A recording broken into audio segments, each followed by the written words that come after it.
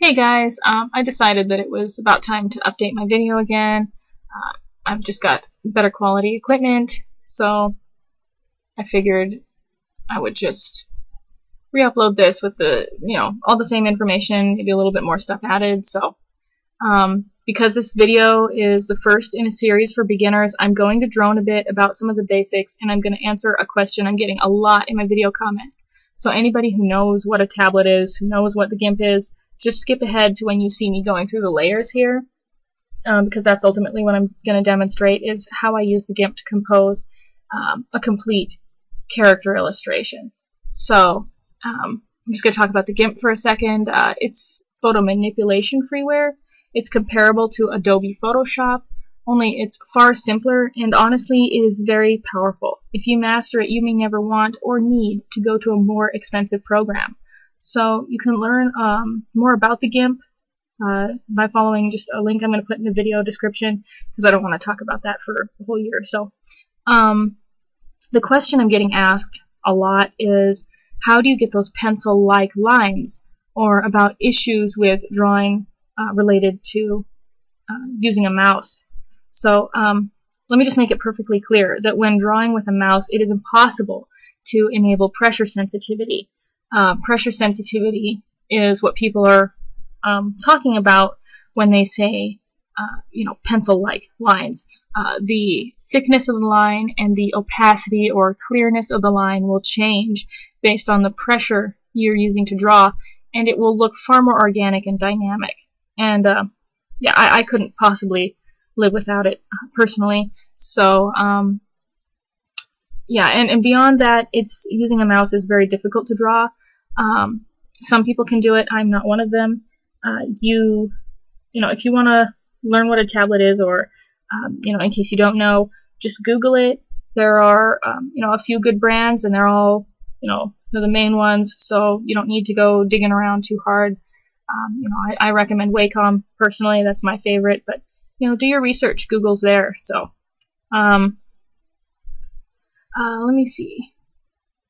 So oh yeah, I've got another video that people should know about also if they're beginners.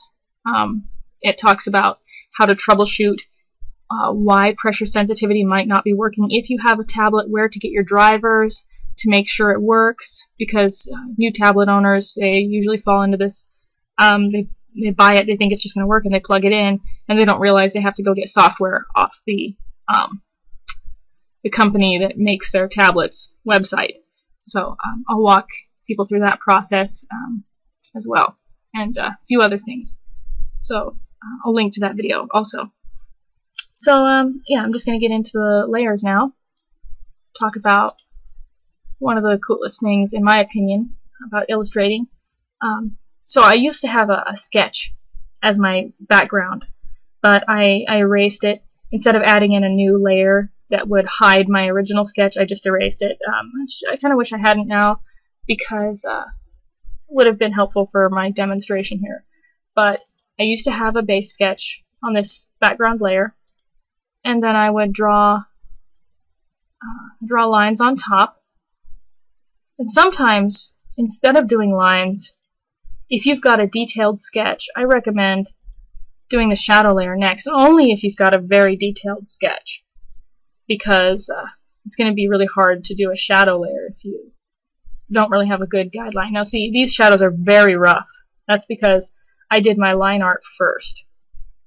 And doing your line art first usually compels an artist to make much heavier lines, and that's okay in this particular picture, but with each composition, it's good to consider how heavy you want to be on your line art. So I'm going to get into more of those details about line art and shading and stuff in other videos, and obviously I'm not a complete master, but they're just the basic tips, and then from there you can go on and seek out more knowledge. So so let's see, I do my line art layer usually before I do my shadow layer. And then you've got color layers as well. There's the blue color layer in this case, then details, and then clothing and accessories. So there he is in flat color. And now, when you're doing the shadow layer, another thing, if you want to just rush ahead and do the color layer, don't have it visible when you do the shadows. Because getting the values, knowing how dark to make a shadow, it can be really hard to it can be disrupted by the natural values that the colors have. So, and each of these layers is visible on top of each other. So if I put his lines down below, oops, yeah, if I put the lines all the way below the picture, then obviously you're not going to be able to see them. So keep the order of things in mind. So what you have is your sketch or your background. Then you've got the color layers. Then the shadows on top of the colors. And the lines on top of the shadows. And highlights I put in front of the lines. That way they really seem to be, diffusing everything. It seem dominant. It really gives the image more 3 dimensions. If you don't have the highlights in front of the lines, like obviously it just it can look cleaner and it can look pretty good in its own way. I'm just fond of having the highlights on top. It just really makes it look more 3D. But then again, with these heavy lines, it looks good because it's kind of a comic book style, so it gives you a lot of detail. I'll just leave it like that for the heck of it. But now glow effects. These are what you really want in the foreground. This isn't a highlight or a light source as much as it is. It's an effect. It's glowing from within, as you can see. So certain effects, you just got to tinker with it, because it just wouldn't look. It just wouldn't look as. It just doesn't seem to glow if you put it behind the lines. So in this case, it's just a strategy. But also, you might want more than one highlight layer, because if you've got multiple light sources, you don't want, and they're like different colored. For example, one's a green light source, and the other's like a soft yellow light source. You'll want to have them on separate layers because they're going to start blending together if you start messing around with them too much. So, that's the basics of it.